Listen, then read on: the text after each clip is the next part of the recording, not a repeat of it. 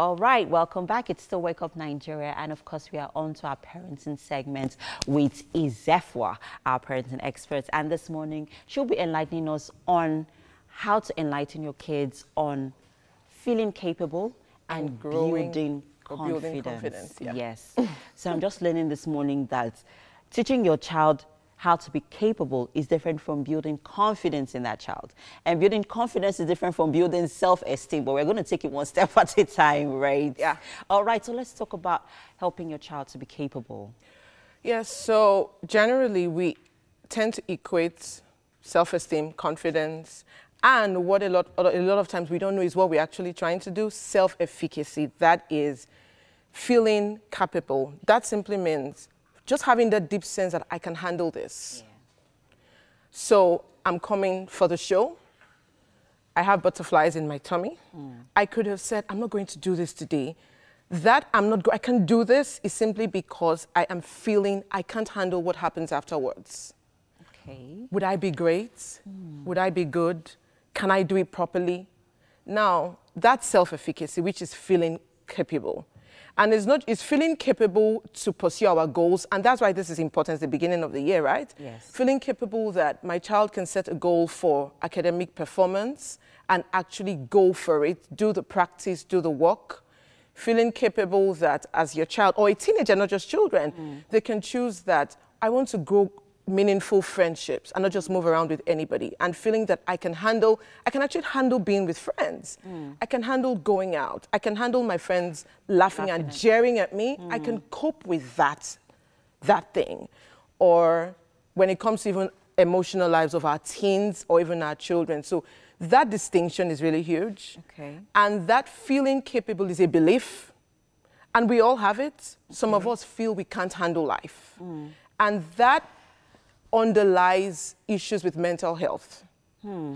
Okay, now we are delving deeper into this conversation, which I'm quite enjoying. But I'm a new mother. Okay. How do I help my child as a baby? Because you have to catch them young. You start from day one. You start from day one. So how do I teach her, that you have to learn to be capable. You have to learn self-sufficiency. So, I will start from what you just said. You have to learn to be. A lot of times, parents think that we can teach this by just what we say. I've had a lot of parents, and that's why this topic is important. Parents have come to say, how can I help my child build confidence? Parents say, I tell my child, you can do it, you can do it. And I say, that doesn't do much. Oh, okay. Yeah, because if I tell you you can do it, and I interfere with your doing it, you develop a belief that you can't. Here's what I mean. The first thing is, as parents, we jump into conclusions. Okay.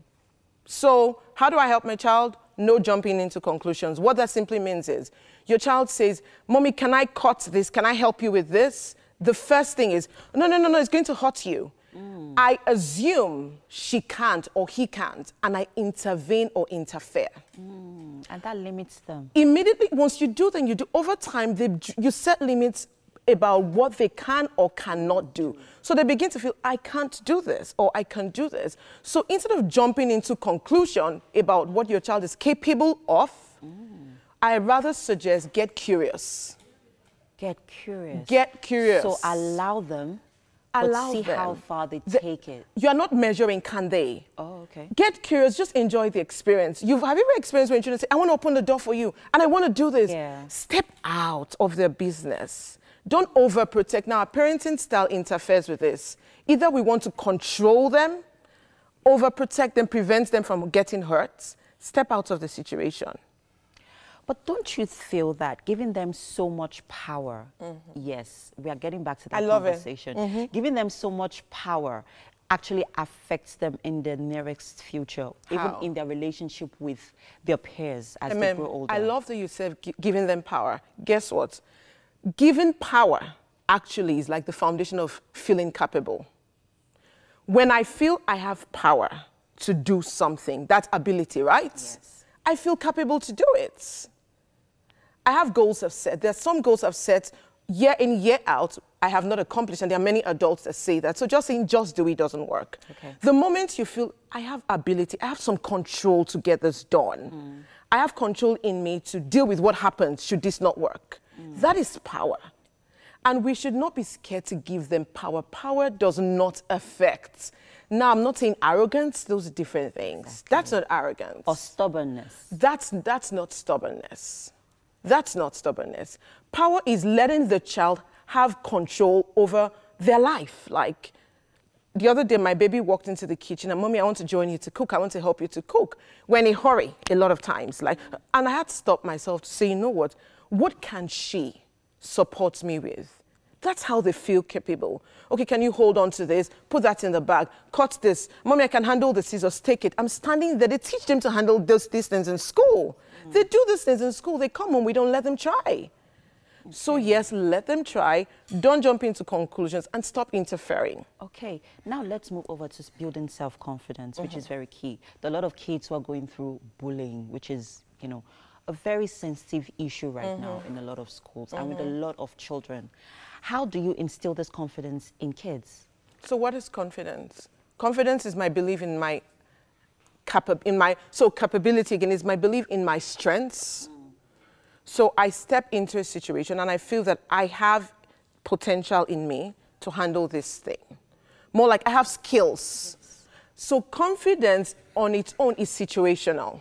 This is what I mean. Okay. You find yourself that you get into situations that you feel confident. There's some situations you feel confident. You're with a group of people, you feel confident. You're with other group of people, you don't. So do you say you're not a confident person? That's a generalization, which you shouldn't do. Okay. Oh, she's a confident child. He's not a confident child.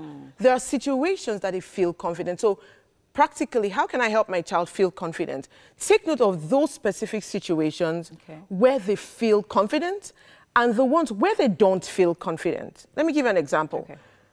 When it comes to my daughter's academic work, she's this way, right? But I notice when she's told to present things, she starts to fidget. So I can conclude, oh, she's not a confident girl. No, she is. But situationally, she gets intimidated, or she used to, by being in front of the crowd. Okay. So because I understood that, I began to work with her on that. So what do? Exactly. Expose them to do more of it. Okay. Mastery. To build confidence, the first day you started being on the show, it wasn't perfect. And how do you feel today? Oh, great. Because you practice. Yeah. So mastery, expose them to do more, to do more. They're going to feel uncomfortable, but guess what? The more they do, so efficacy is also related to confidence. The more they do, the more they find, I can actually do this is what I do before I do this. So they know the skills that support them to grow confidence. Yeah. So mastery. Okay, and then what about with friends? Because that is also very important as well. Let him get out. Guess what? Confidence has a lot. So there's confidence with people. That's trust. Oh, yeah. That is trust. Okay. So this gets us to the point where we'll have to say that this is definitely going to be a series. We're going next week. Yes. Yeah. We'll have to continue this conversation next week because it's important. Yeah. Building confidence, building your child's self-esteem is very important, and we need to have this conversation. Like you said, it's what's affecting a lot of our mental health these days, and it starts from when we're young. Absolutely. It starts from when we're young. Thank you so much, Thank you for having me. Always a pleasure having you join us. All right.